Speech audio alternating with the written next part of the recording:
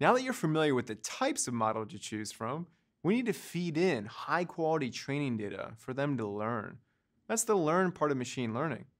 Machine is the tool or algorithm like linear regression, and the learning is the insights that the model has into the relationships between the known and unknown data.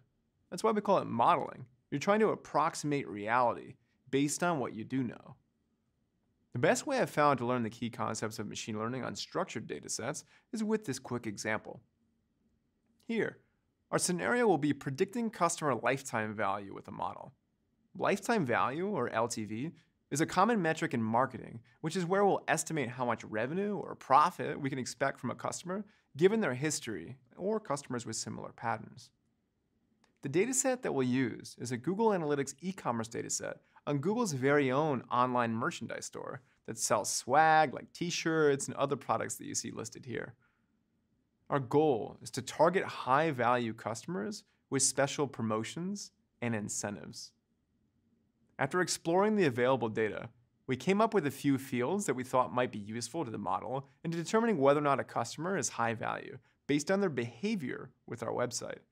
These fields include how many lifetime page views, how many total visits, what's the average time that they spend on our site, and what the total revenue that they've brought in is, and the count of their previous transactions with us on our site. Now that we have some data, and note, we'll need a lot more than just the 7 records that you see here. It'll be more like on the order of tens of thousands. Then we can get ready to feed it into our model. But before we do, we need to define our data and columns in the language that data scientists and other ML professionals use.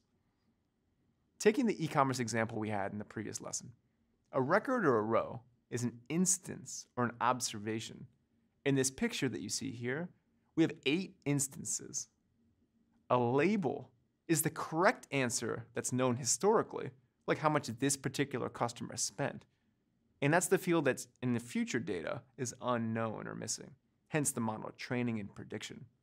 For example, if we know that a customer who has made transactions in the past spends a lot of time on our website, often turns out to have a high LTV for revenue, we could predict the same for newer customers who are on that same spending trajectory.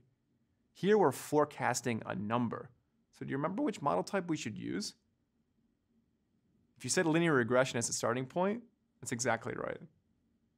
Now notice how I didn't say that if transactions are greater than 10 for this row, then you could expect the revenue to be greater than 1,000. Remember that in an ML, we feed in columns of data and then let the model figure out the relationship to best predict that label. It may even turn out that some of the columns are not useful at all to the model in predicting the outcome. And I'll show you how you can find this out later by inspecting what the model actually learned. Labels could also be binary values, like if they're a high value customer or not, as shown here. Knowing what you're trying to predict, the class, the number, again, that'll greatly influence the type of model that you're going to choose. So we've got our label field there on the right as high value customer or not. So what do we call all these other data columns in our table?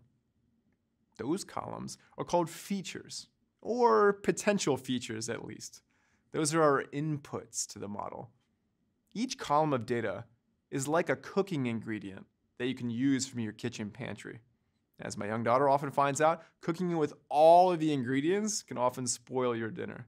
It's the process of feature engineering. You got to whittle it down.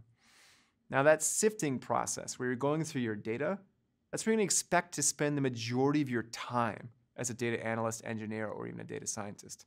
And it's an art form as much as it is a science. Understanding the quality of the data in each column and working with other teams to get more features or more history is often the hardest part of any ML project.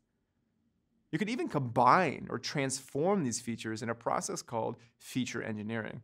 It sounds fancy, right? Well, if you've ever created calculated fields in SQL, like combining columns together, you've just done some basic feature engineering. Also, BigQuery ML does a lot of the hard work for you, like automatic one-hot encoding of categorical variables, and things like splitting your dataset into training and evaluation automatically too. Let's talk now about predicting on future data. Say some new data comes in that you don't have a label for. You don't know whether or not these new customers will have a high LTV or not, but you do have a rich history of labeled examples for your model to train on. So we can train a model on the known data up top, and then once trained and we're happy with the model's performance, we can then use it to predict on that bottom set of data, that unknown data.